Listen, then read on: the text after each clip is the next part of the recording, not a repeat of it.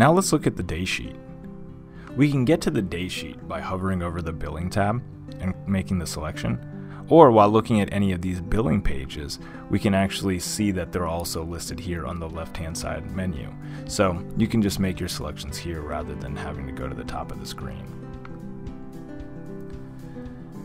The day sheet is a place where you can get all of your daily numbers. So after you're done for a day and you want to know what the collections were, what was billed out, any insurance payments received, the adjustments made, and patient payments received, you can source all of that information here. The default date range is 1 day, hence the name day sheet. However, we can stretch that out to 31 days in case you need to report on an entire month. We also have other filters available. We can search by a particular patient, filter based on your different offices, the exam rooms within those offices, and so forth.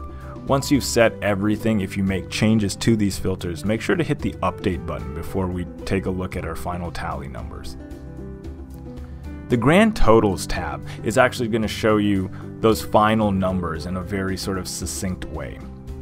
The debit column or section shows us everything that's been billed out to both insurance payers and patients and the payments that they've made. The credit section shows us monies collected from the insurance companies. The adjustment section will show us any insurance adjustments or provider discounts given. And then lastly, the patient payment section shows us all of our point of service collections, so the total sum of co-pays and payments towards deductibles. If you'd like more specifics on anything, all you have to do is click on the corresponding tab. So if I click on the credits and adjustments tab, it will show me all of the insurance payments received, and that's going to be in the credit column.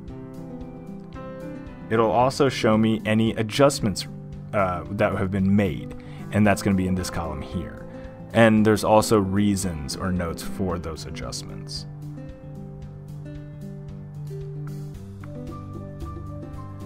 The patient payment tab lists all payments received by patients. So we can filter based on posted date or method of payment or the person who actually posted this payment, the creator. And then here it shows us the name of the patients, dates of service, insurance claim IDs, our specific providers if you're in a multi-provider practice group, the office, and all this other information as well. The charges tab shows all charges for the listed date range. It's going to show all debits, and in the notes section, it's going to have the procedural codes with descriptions listed. Here we can filter based on posted date or actual date of service. Under the action button or the drop-down menu, we can print everything in the day sheet in its entirety based on the filter set, or just print the current section, basically the page that we're looking at right now. We can also export everything or export what's on the screen right now.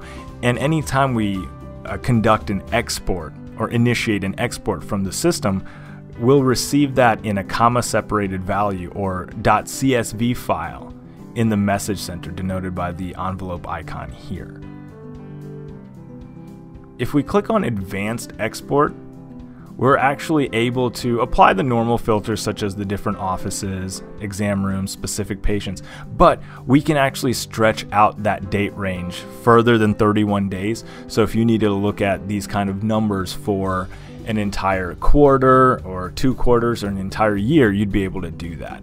We'd hit export, and again, we'd get that CSV file or spreadsheet in the message center.